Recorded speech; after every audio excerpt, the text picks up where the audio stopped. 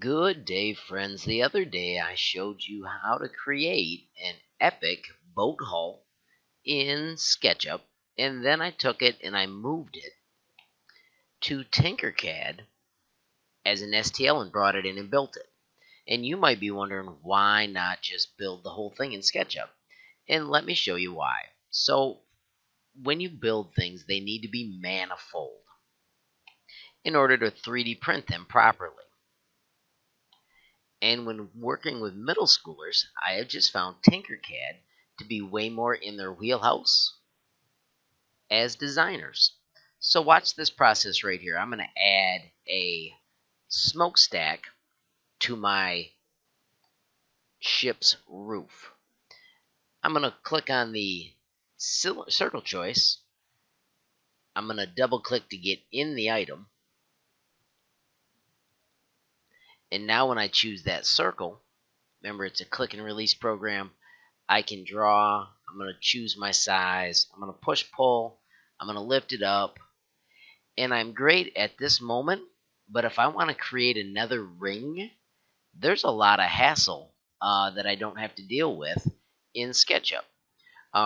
There are cool things like real easily I can use my offset tool to cut out my chimney or my smokestack. So you can see I can push pull and pull that down. But if I want to do another ring, I've got to do some trickeration. And for my students using Tinkercad, it's as simple as this. They bring in their cylinder, they drop it down. I've taught them to hold down shift to shrink it. You'll notice both of my roofs were slanted, and if you want your chimney to be straight up, you could build it down here on the ground and then lift it to the height you want. I'm going to use the arrow keys to nudge it across. All I want to do is pull it up so that it's at the place I want. And then I can nudge it into place. I'm going to do Control D to duplicate. Make the second one a hole. Hold down Shift and shrink it all just a couple chunks. And then I'm going to grab those two pieces. Notice it says two shapes. And I'm going to align them centered, and to the top. And I can cut out my nifty little smokestack. When I group this, it is manifold and ready to work, and that's where things get hairy in SketchUp. Objects are not necessarily manifold instantly. Adding a base to build on, not necessarily able to make that manifold. I had to do some real tricky stuff.